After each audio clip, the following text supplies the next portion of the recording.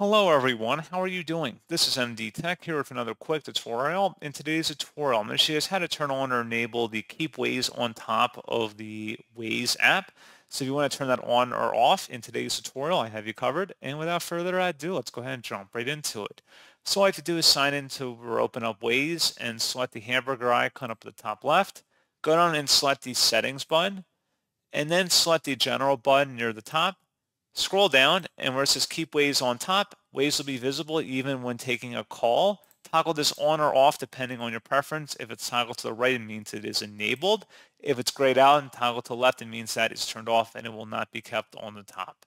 So pretty straightforward process, guys. And as always, thank you for watching. I do hope that I was able to help you out, and I do look forward to catching you all in the next tutorial. Goodbye.